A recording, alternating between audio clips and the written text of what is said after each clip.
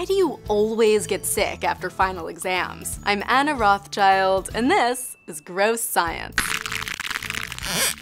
First of all, you may not have been sleeping well, or let's be real, sleeping at all if you're the sort of person who crams before a big test. And I know people always say that sleep is super important, but scientists have actually tested this by giving people the common cold. 153 willing participants were given nose drops containing rhinovirus, which is one of the many culprits responsible for the common cold. Turns out, people who, on average, slept less than 7 hours a night in the weeks leading up to the study were almost 3 times more likely to get sick. And people who slept worse were even more likely to get the cold. Stress can also have a huge effect on our health. Back in the 80s, scientists at Ohio State University sampled the blood of medical students 1 month before their final exams, and then again on the first day of the exam period. They found that the activity of the students' natural killer cells, which are immune cells that play a big part in fighting viruses, were significantly lower on the day of the exam when the students were more stressed out. A final idea is that lots of us end up traveling right after exams because sometimes they fall right before the holidays. Airplanes bring people from different places, harboring different pathogens into close contact.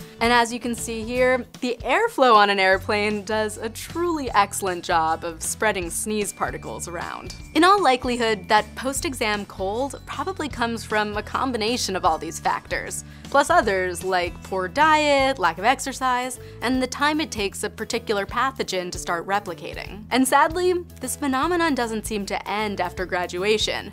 The same thing seems to happen throughout your life after stressful situations. More research needs to be done in this area. So for everyone's sake, all you future scientists of the world, get to work. But don't get too stressed out about it. Ew. Got a question about stress and the immune system?